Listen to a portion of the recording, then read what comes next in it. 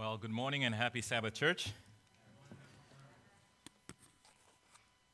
Thank you, ladies, and thank you, Harvard Hill ladies, as well, for the special musics. It's a blessing. I want to welcome the students from Harvard Hills. I hope you had a wonderful time at Messiah's Mansion. I believe you went, or you're going today, something like that. So, going today, okay. So, welcome to Wildwood. We're grateful to have you here. I want to welcome those that are visiting with us. I know we have medical observers. I'm not sure we have any lifestyle guests present with us. But also I see some faces that are visiting. Kathleen, our former student, is there in the back with her husband, Niall. I want to welcome you as well. And those that are watching online as well, we want to say welcome. This morning, as you see on the screen there, we are actually in the middle of a three-part series on the 144,000. But before we begin, I'm going to invite you, where possible, to kneel with me, or if you want, you can bow your heads, but I will kneel and pray as we begin.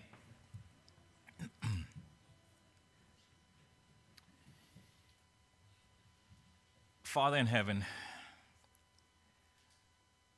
Lord, you know the thoughts and the intents of every heart that is in this room. And because of that, Lord, you are the only one that is able to speak to each one.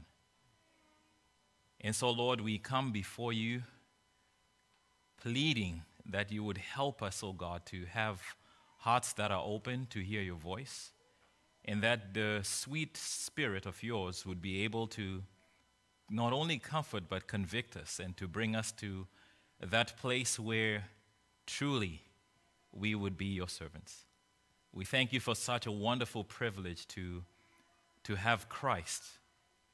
And even now, Lord, as the minds of many are turned to the life, death, and the resurrection of Christ across this country and across the world, we pray that we may be searching and asking ourselves, why the life, why the death, why the resurrection, and what is next in that sequence.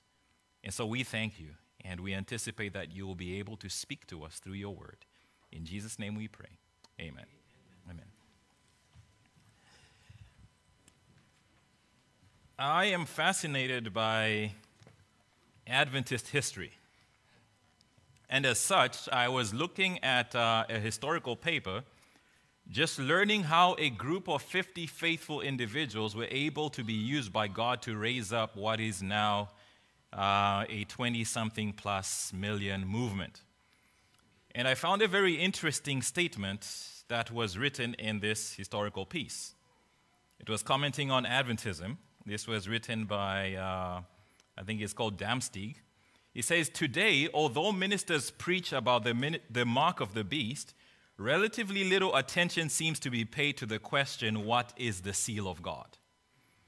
As life continues, or as usual, from day to day, scarcely any attention is paid to the seal of God.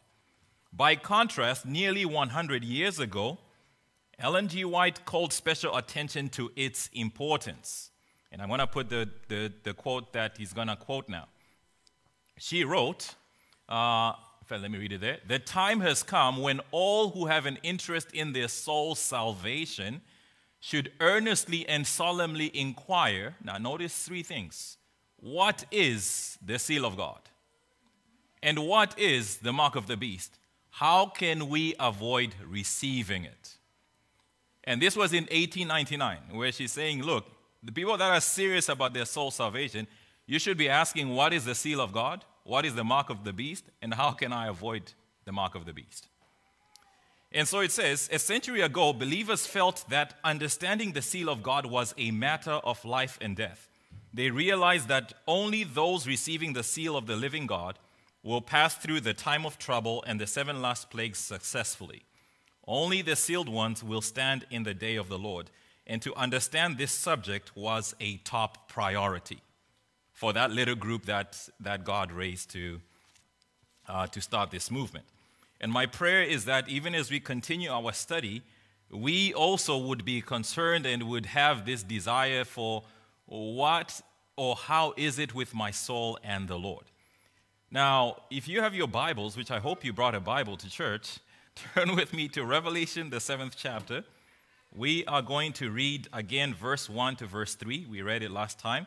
So the first part we looked at, who are the 144,000? Today we are looking at, am I a part of the 144,000? And the final part, in a few weeks, we will look at the servants, the broken blueprint. And so Revelation chapter 7, we are reading verse 1 to 3. Notice the Bible reads, after these things I saw what? 4 angels standing on the 4 corners of the earth, holding the winds of the earth, that the wind should not blow on the earth, nor on the sea, nor on any tree. You heard Brother Xavier share the children's story about the storm when they were camping.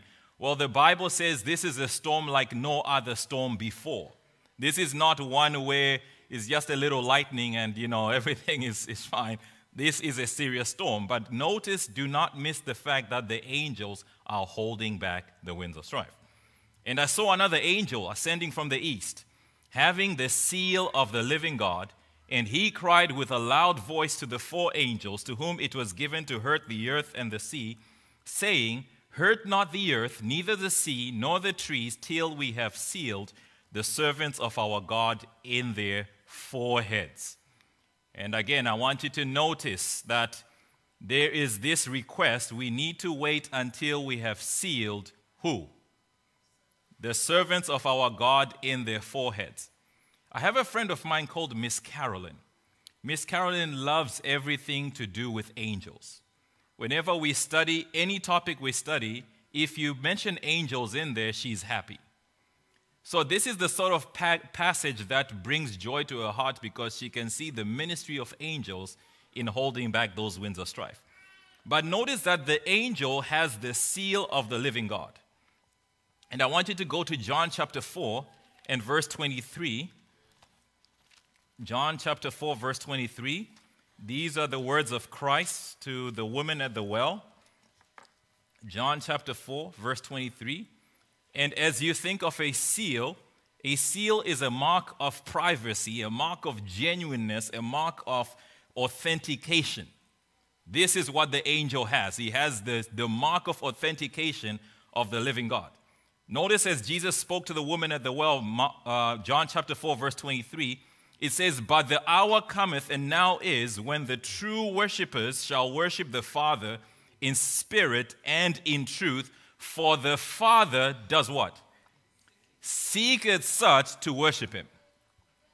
Now I want you to notice what Jesus is saying to this woman at the well. Jesus was saying, look, the time is coming where God is not necessarily looking for packed churches.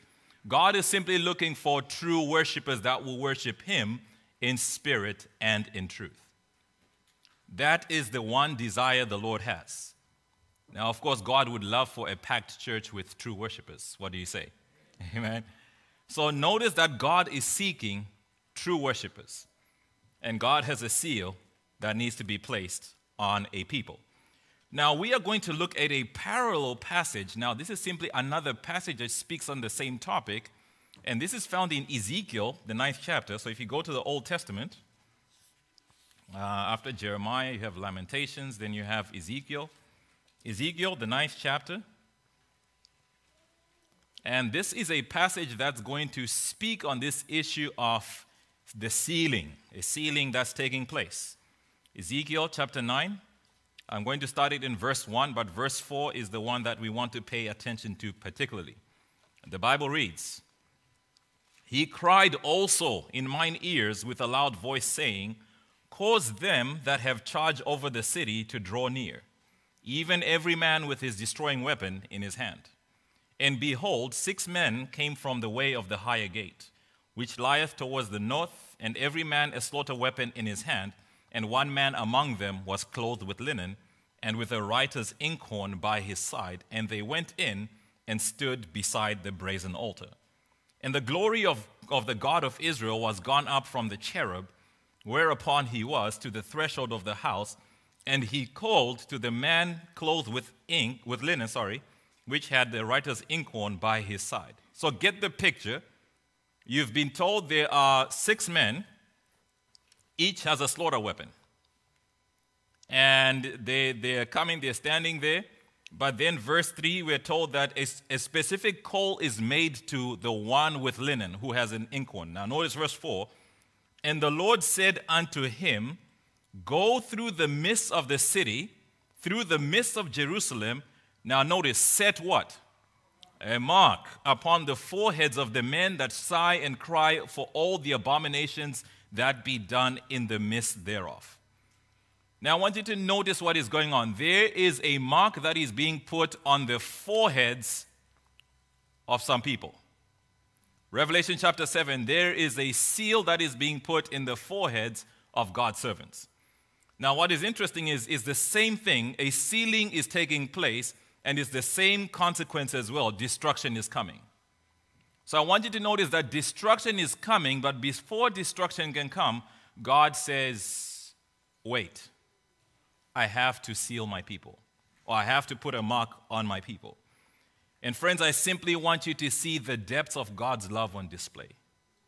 That God would hold back destruction until he has sealed the people. That God says, I will not let that thing come until I know they're ready. That is the love of God. At the same time, we need to realize that God is not waiting for the Pope. God is not waiting for the President of the United States to do something. God is not waiting for all these things. God is waiting for a people that will be ready. That is what God is waiting for. So oftentimes we think we're waiting for God, but God is waiting for us. Now go back to Revelation. We're going to look at Revelation chapter 7 again, real closely, verse 3. Revelation chapter 7. I want you to notice again, the Bible reads, saying, hurt not the earth, neither the sea nor the trees, till we have sealed the servants of our God in their foreheads. Now I want you to notice the primary function of the seal is to protect. Because God is saying, do not unleash destruction until I have sealed. My brothers and sisters, God is looking to protect a people from the storms that are about to come upon us. And I want you to see that a seal, in its primary function, is to protect. Go to Matthew chapter 27. Matthew, the 27th chapter. We're going to look at verse 62 to 66 as our first example. So we are looking at a seal. The purpose of a seal is to protect. Matthew 27, notice verse 62. Now the next day that followed the day of preparation, the chief priests and the Pharisees came together unto Pilate, saying, Sir, we remember that deceiver said while he was yet alive, after 3 days I will rise again. Command therefore that the sepulchre or the grave be made sure until the 3rd day, lest his disciples come by night and steal him away, and say unto the people, he is risen from the dead, so that the last era shall be worse than the first. Now notice, what is it that they wanted? Okay, they wanted that tomb to be made sure. Basically, no one can go in, no one can come out. Then notice verse 65. Pilate said unto them, you have a watch. Go your way, make it as sure as you can. Now, they're going to make it as sure as you can. Notice verse 66. So they went and made the sepulchre sure, sealing the stone, and setting a watch. So notice how they made it sure, how they made it impenetrable. They put a seal upon the stone. And then to double it up, they put a watch on it as well. So that's one example. Go to Daniel chapter 6. We're going to look at verse 17. The book of Daniel, chapter 6, verse 17. Again, keep in mind the primary function of a seal is to protect. Daniel chapter 6, verse 17. I want you to notice, this is after Daniel has been condemned to go in the lion's den. It says, and a stone was brought and laid upon the mouth of the den, and the king sealed it with his own signet and with the signet of his lords. Now notice the reason why. That the purpose might not be changed concerning Daniel. The Amplified Version says that there might be no change of purpose concerning Daniel. Once it's sealed, there's no turning back. Now, does that make sense to anyone? The purpose of the seal is protection. Now, with this in mind, go to Exodus chapter 31. We're going to look at verse 13. Keep in mind, seal, the Bible uses seal and sign interchangeably, so seal, sign, protection, okay? Exodus 31. And we are going to read verse 13. When you're there, please let me know by saying amen. The Bible says, "Speak thou also unto the children of Israel, saying, Verily my Sabbaths you shall keep. For it is a" what? "Sign between me and you throughout your generations, that you may know that I am the Lord that doth" what? "Sanctify you." So notice now, my Sabbath, it is a sign. Now remember, sign, seal is being used interchangeably in the Bible. Now, if a seal is to protect, finish the sentence for me. What is the Sabbath to do? Okay. Give me the same words I'm using. Okay, to protect. So a seal is to protect. God gives a Sabbath, and God says, that's my sign or my seal.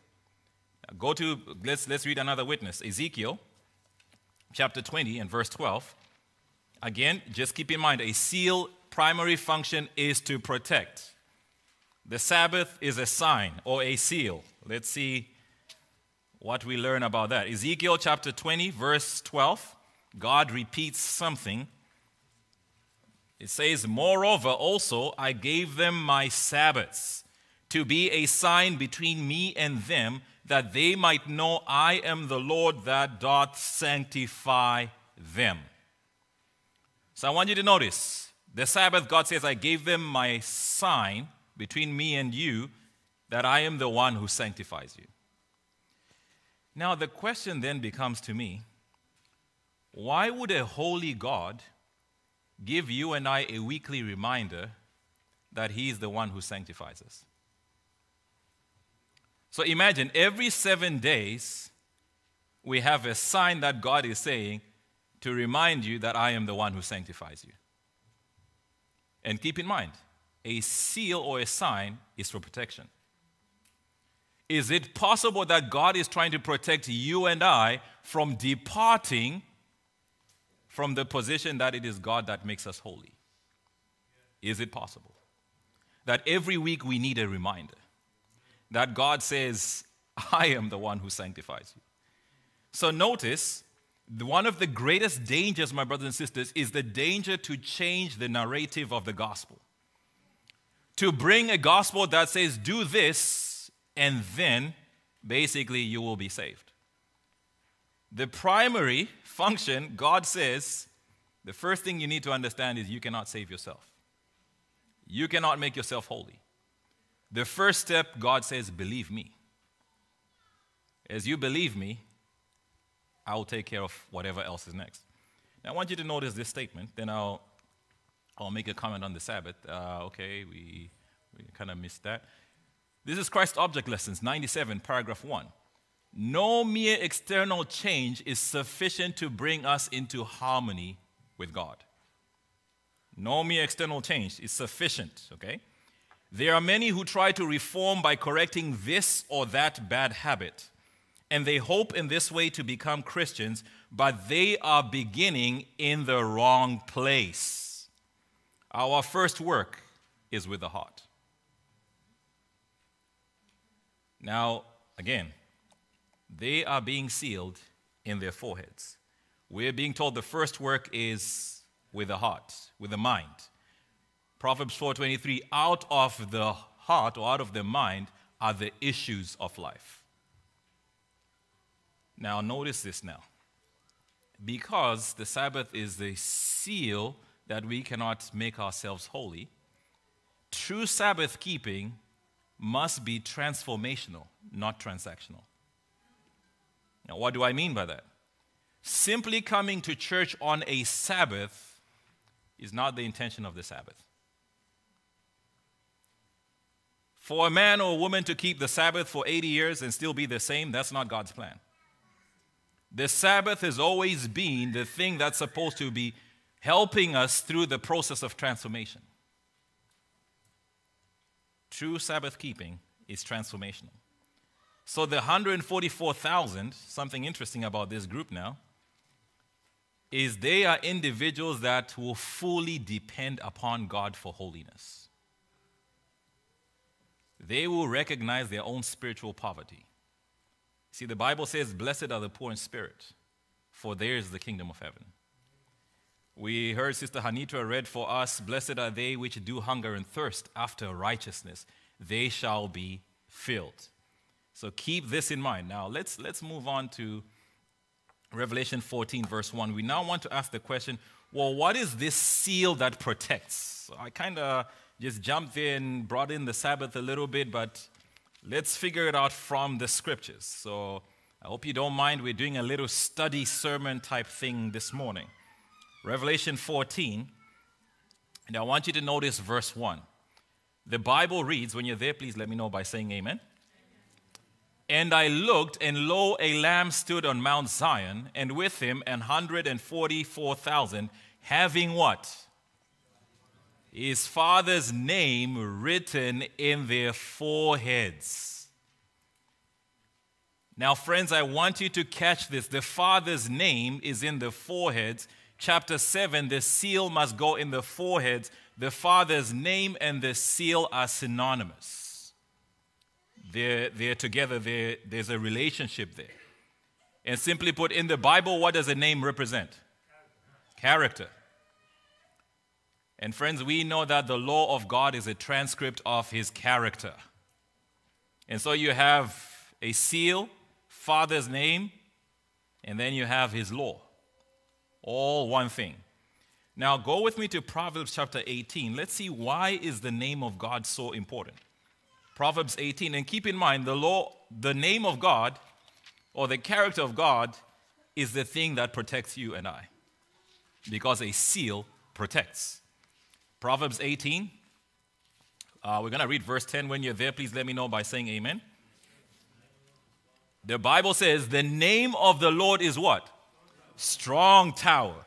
The righteous runneth into it and is safe. So, catch this now. The name of the Lord, strong tower.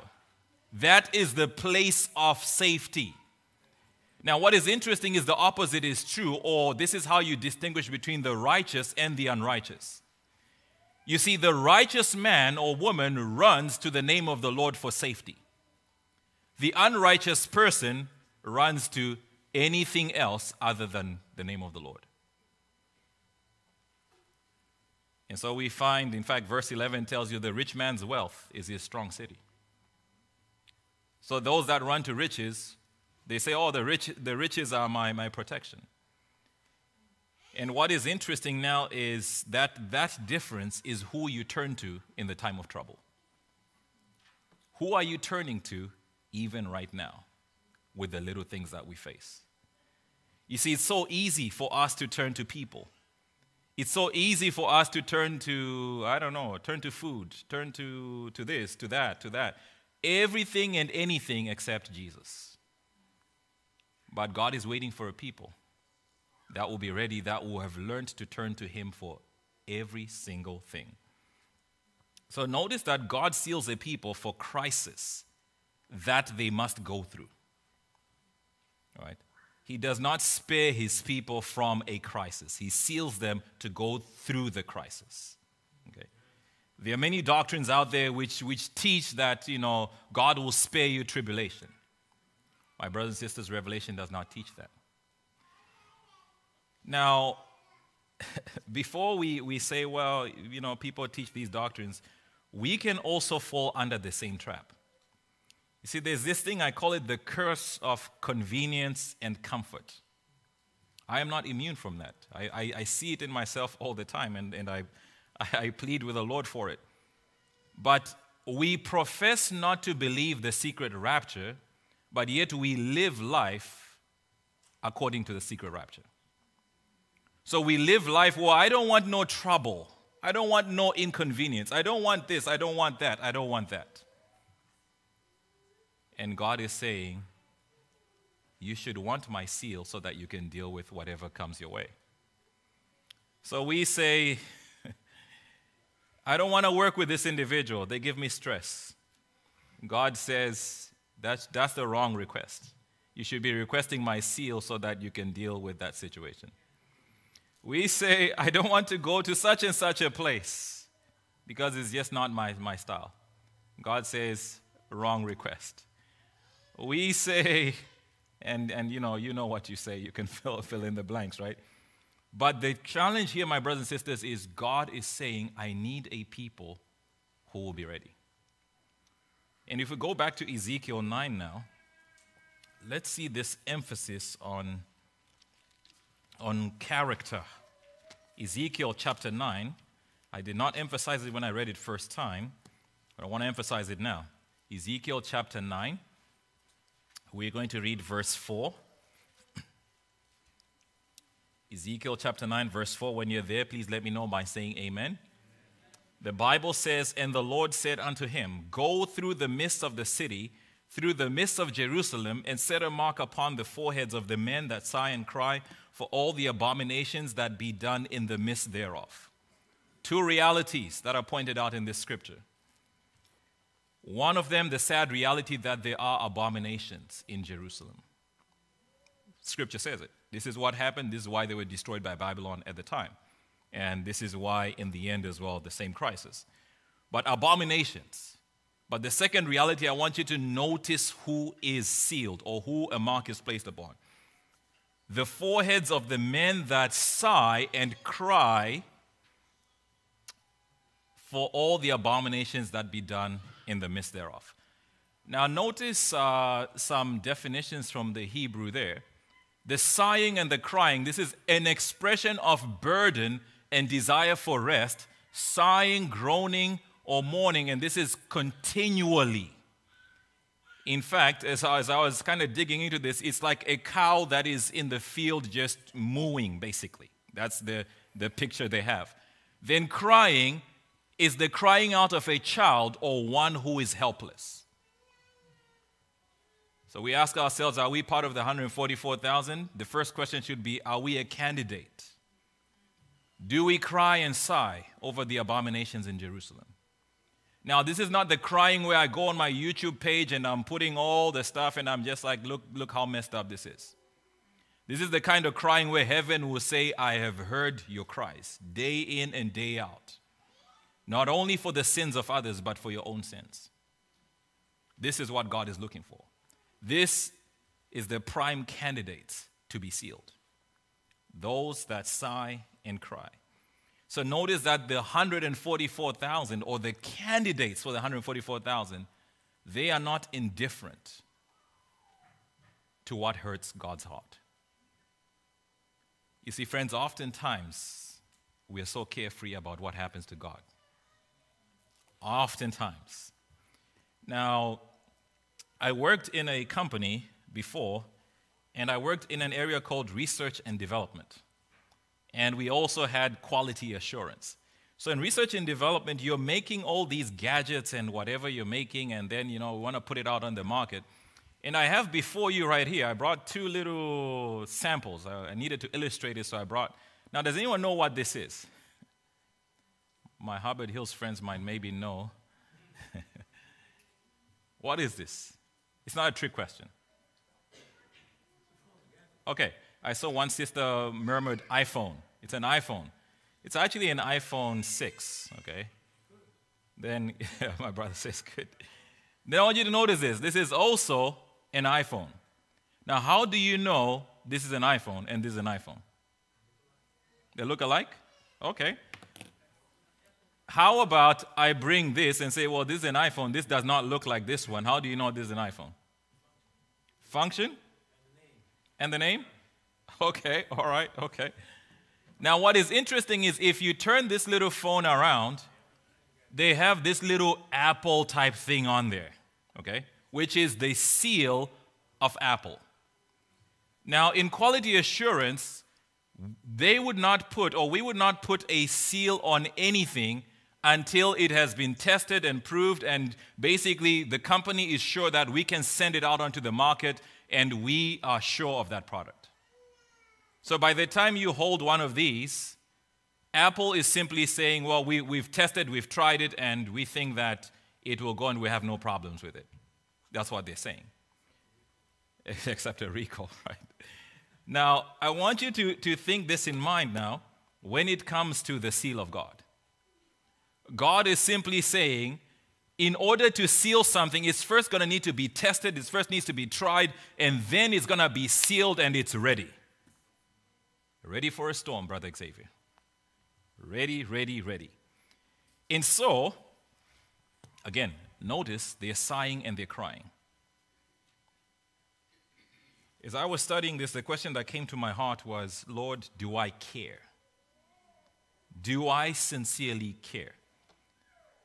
And friends, I have to be honest with you, I found myself saying, when I look at Christ, no, I don't care. And of course, we are not to stop at being overwhelmed by our state. We are to run to God and say, Lord, help me to care. You see, in the same book of Ezekiel, in fact, go to Ezekiel 36 real quick. Ezekiel 36, I want you to notice something interesting. Did you know primarily the Bible is written to people that would actually read the Bible? Like believers. So your atheist is not reading the Bible. Sometimes we as believers, we read the Bible and we apply it to the atheists. But God says, no, I wrote this so that you can read it and you can apply it. Now notice Ezekiel chapter 36, verse 26. It says, a new heart will I give you, and a new spirit will I put within you, and I will take away the stony heart out of your flesh, and I will give you an heart of flesh. Now, reading this, we would be tempted to think God is speaking to some unbelievers out there.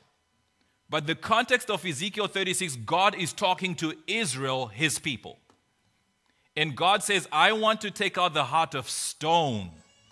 The heart that does not feel anything. It's pricked and pricked and pricked, but it's just solid stone, doesn't feel anything. The heart that can watch a saint depart from the Lord and just say, well, they left the Lord, that's them. Go back to eating our tofu sandwiches. And God says, I want to put a heart of flesh. Flesh, you take something and just prick your skin next time and see what happens. You feel it. God says, that's the kind of heart I want to put. The heart that will sigh, the heart that will cry over the abominations. That will cry sincerely. And so notice that the distinguishing mark in Revelation, also shown in Ezekiel, is actually character. The character of the people. And so simply put, the 144,000, put it up on the screen. In fact, Father's name, sorry, I kind of jumped this. The Father's name, we're simply told God is love. The Bible tells us that.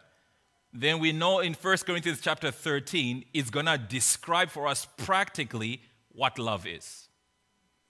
Then in Exodus, we are told love, or basically God, his character, is merciful, he's gracious, he's long-suffering, he's abundant in goodness. All these things God wants to write in the hearts of his people. So imagine being merciful. Imagine being so gracious. Imagine being so long-suffering that with Jesus in the vessel, you can smile at the storm. And simply put, the candidates for the 144,000 will be the kindest, the most loving people planet Earth will have ever seen outside of Christ, right? They will have joy, they will have peace, they will have patience, they will be gentle, they will be meek, and they will be temperate in all things. They will be steadfast to withstand any trial. And they will be the most effective soul winners that this world has ever seen outside of Christ. This, my friends, is what God is doing. And notice it's his character he wants to put. Now, interestingly enough, let me just pause a little bit there. We are told in Messages to Young People, 92, paragraph 1, the thoughts and feelings combined make up moral character. So imagine God wants his thoughts in your mind. God wants his feelings in your mind. In Isaiah, God says, your thoughts are not my thoughts. And so we find the 144,000 candidates are people that are willing to surrender their own ways and embrace God's ways. There are people that realize that the way I think is not necessarily the way God thinks. And I need a change, but only God can change it. So how do we develop character?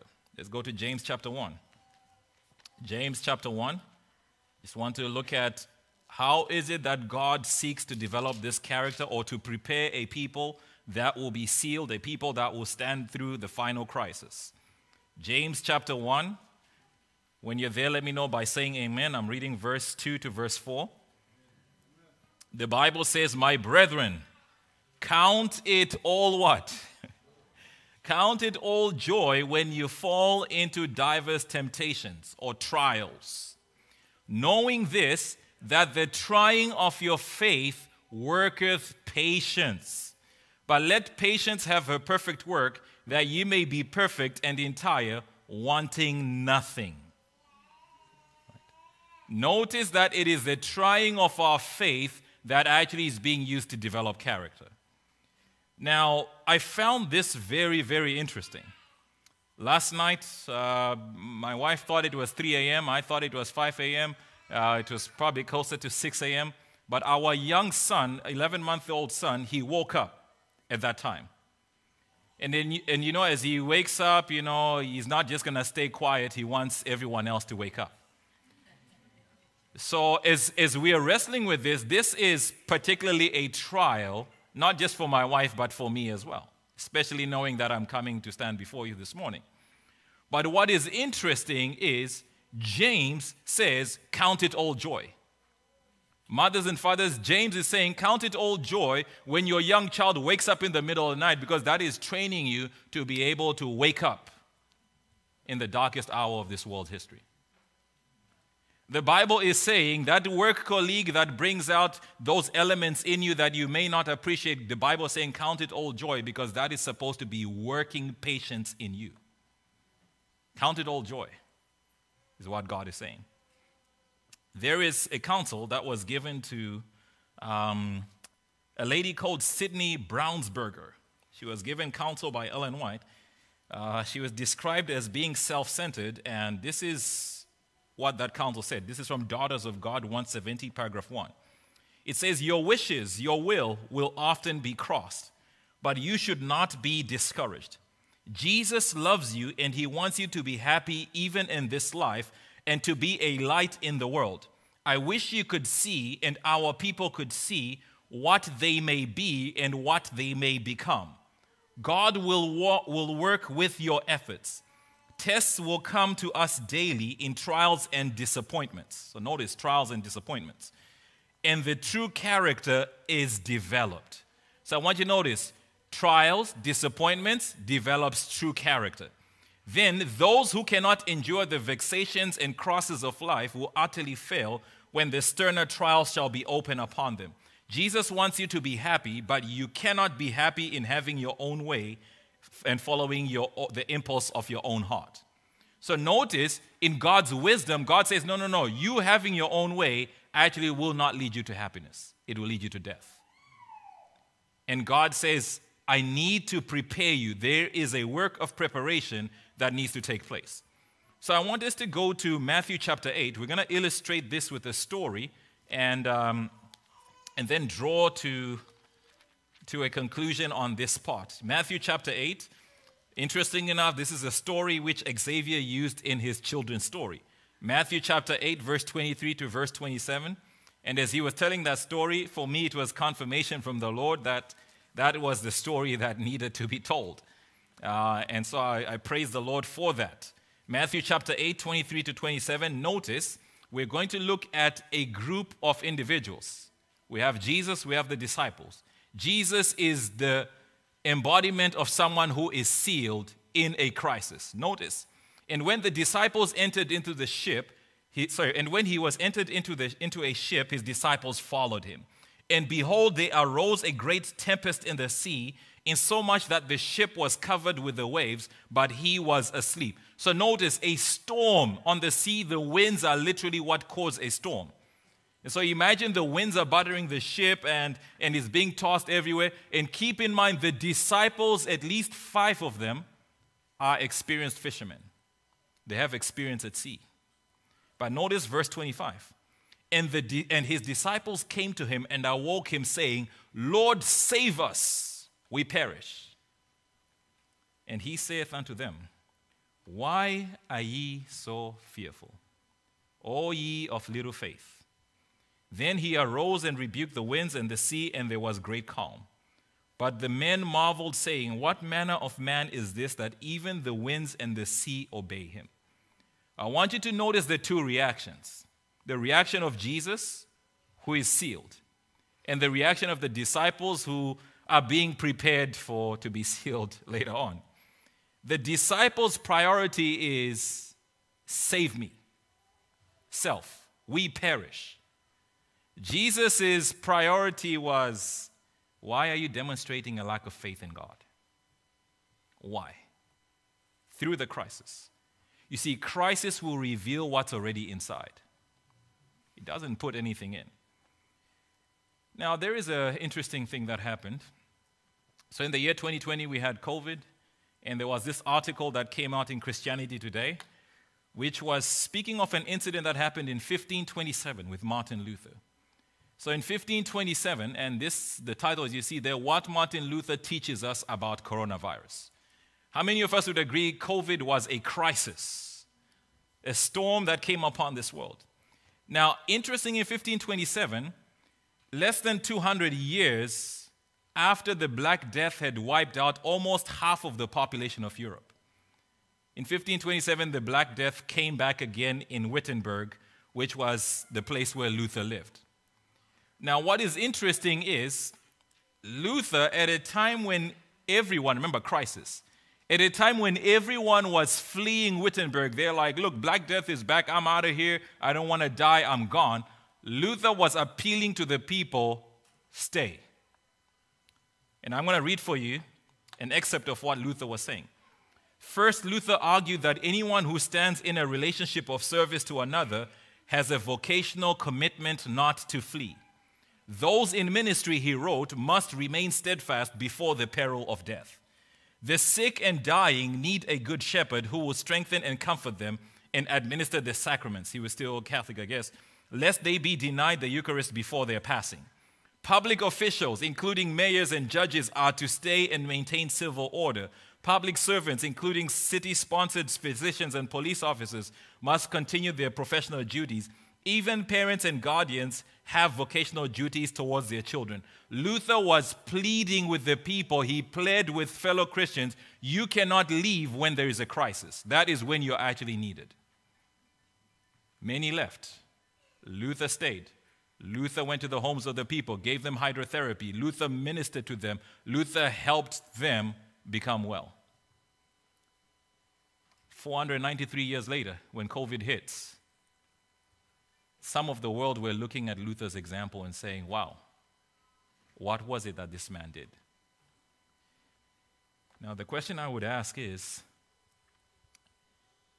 if the Lord was to allow a couple of more years, could this be written of us as was written of Luther?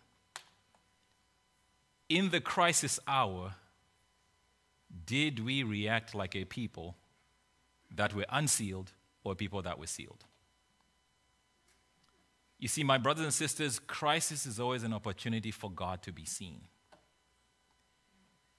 And I hazard a guess that we missed a big opportunity. That the world should have been saying, these are a wise people. Truly, they serve a wise God. Opportunity missed. So preparation is necessary. I want you to notice this. A warning for God's people. Many will not receive the seal of God because they do not keep his commandment or bear the fruits of righteousness. So 2 aspects, the keeping of the commandments and the bearing fruit. Notice that saying the knowing of the commandments, the keeping of the commandments. Then it says, our own course of action will determine whether we shall receive the seal of the living God or be cut down by the destroying weapons. So again, it's in our hands. God says, my angels are holding. I'm trying to prepare a people. Will you be prepared?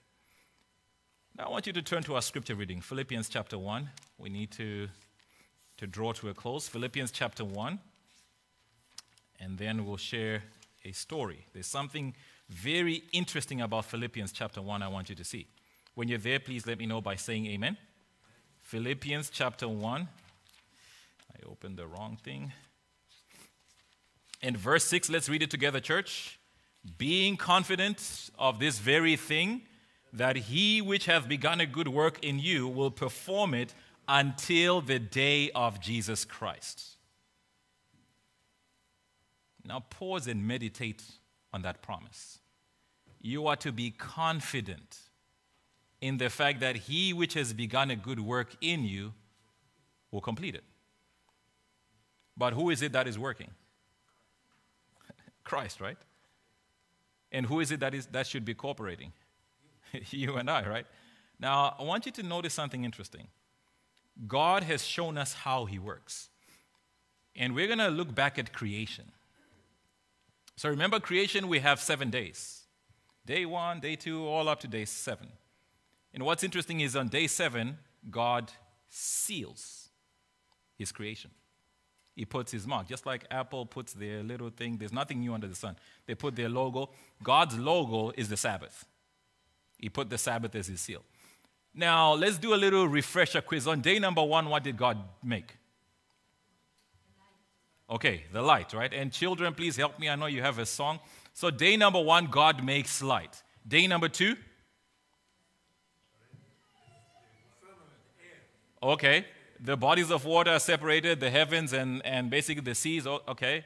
And day number 3, the earth and vegetation. Thank you. Day number 4. Okay, sun, moon, and stars. Day number 5. Okay, the birds and the sea creatures. All right, okay. Please, Seventh-day Adventists, let's bring out our creation knowledge. Day number 6. Man and animals. Okay, and day number 7. This one you should all know, please. Okay, the Sabbath, right? So I want you to notice this. Light, sky and seas, land and vegetation, sun, moon, birds, all these things. Now keep in mind, creation, God shows us how he works. If you open Genesis chapter 1 later today, you will notice day number 1, evening and morning. Day number 2, evening and morning. Day number 3, evening and morning, and all these things. But only on the 7th day does it say God rested. Day number 1, it doesn't say God rested. Day number 2, it doesn't say God rested because God only rests when he has finished his work. Being confident of this very thing, the God who started a work will not rest until it is done. It is perfect in his eyes, right? But what is interesting in creation, same thing for recreation, the first 3 days God was forming. So God, light, God makes the sky and the seas, God makes the land and the vegetation. The next 3 days, God starts filling what he's already formed. And so you find, for example, day number 5, the birds and the sea creatures, guess what? He had already prepared the sky and the sea. Day number 6, the animals and the man. You imagine God says, okay, I'm going to make animals, but there's no place for them. So now you understand why Jesus says, I go now to prepare a place. So I prepare a place, but then I am going to fill that place. Now in recreation, my brothers and sisters, the question now is God forming me into his likeness? Am I allowing God to fill me with his spirit? Because when God forms, when God fills, God will seal. But God will not seal something that God says that is not up to the standard that I want. And so the appeal this morning is simple. Let him work. Put down your weapons of resistance. Let him work. Let him do what he needs to do to prepare you for what is ahead. Because, my brothers and sisters, God is saying there is something serious coming. Now, I want you to notice, I'm going to share a quick story in closing. This is a story of a man called Hiru Onada. I hope I said it correctly. I'm not Japanese. Now, Hiru was actually an imperial Japanese army officer, okay? Now, he refused for 29 years to believe that World War II was over. For 29 years. Now, this man, he was sent to the Philippines in 1944, and the last order that was given him when he was sent was to keep fighting until further orders come. So that's what this man did. Keep fighting until further orders come. And so after Japan surrendered, Onada and several others who had been trained in guerrilla tactics remained hidden in Lubang Island. They built bamboo huts, they stole food from villages, they patched their uniforms, and they kept their guns in working order for 29 years. Leaflets were dropped from planes explaining that the war was ended. But Onada and his comrades believed it was enemy propaganda. So they saw it, they're like, nah, we're fighting. Last orders were keep fighting until you receive a new set of orders. They continued to evade search parties until one day the men died or surrendered. Not until 1974 did Lieutenant Onada change his mind. It took a delegation from the Japanese government and his own brother to finally convince him to lay down his weapons. 29 years. The man would not change his mind. Now, my brothers and sisters, it is very interesting that God is also sending message after message after message. God is sending messages to his people saying, the war Christ has conquered, put down your carnal weapons. Put away the finger. Put away anything that would cause you unnecessary death. And unfortunately, friends, many like Hiro Onada are saying, nah, I'll keep doing it my way. I'll keep going. Now, the flip side of it, God is also looking for Hiro Onadas, called the 144,000, that will not deviate until a small cloud appears in the eastern sky. And so the appeal is simple. Who will say, Lord, having looked at what we've looked at this morning, I recognize that the question is not, am I a part of the 144,000? The question is, can I become a candidate today? Can I allow you to work in me? Change my heart and let it be truly yours. Help me to begin preparing. There's a serious preparation. We are told God's seal will not be placed on any whose character is still faulty. But God wants access to be able to work. So I'm going to invite the choristers to come up. As they come up, as we prepare to sing our closing hymn, I am going to make a very direct, distinct appeal. And as we are singing, if it applies to you, then I want to invite you to come up and we will pray at the end of our singing. So my appeal is this. Maybe you are saying, I am like Hiru, the negative aspect of it. I'm still fighting battles which I was conditioned to fight, and it hasn't gotten me anywhere. But I realize that now it's time to surrender and to yield my life to Christ. Maybe you've not even taken a step in baptism and you're simply saying, I want to start preparations for baptism because a storm is coming. But I don't want to do that because a storm is coming. I want to do it because I realize that God has loved me so much that he's put everything on hold just for me to be ready. And so if that is you, then as we sing towards the end, I'm going to invite you to come up.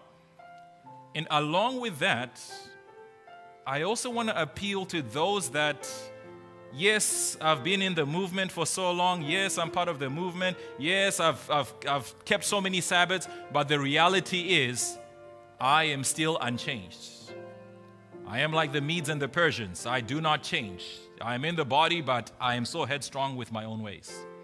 And you're simply saying, Lord, I want to lay down my weapons. help me. So as we sing, I'll invite you to come up. Our closing hymn is 279, Only Trust Him.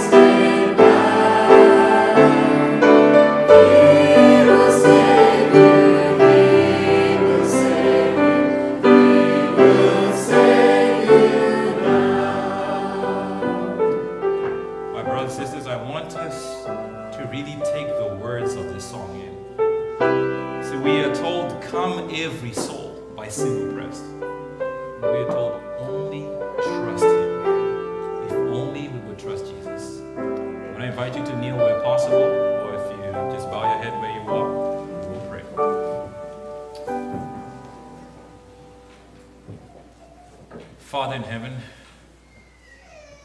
Lord, we are humbled by the fact that you are willing to put things on hold just in order for us to be ready. We thank you for being such a merciful God, for being a God that wants to take us, people that you made out of dirt, and to put your name in us, Lord. We thank you because that is a privilege that I don't think we fully comprehend.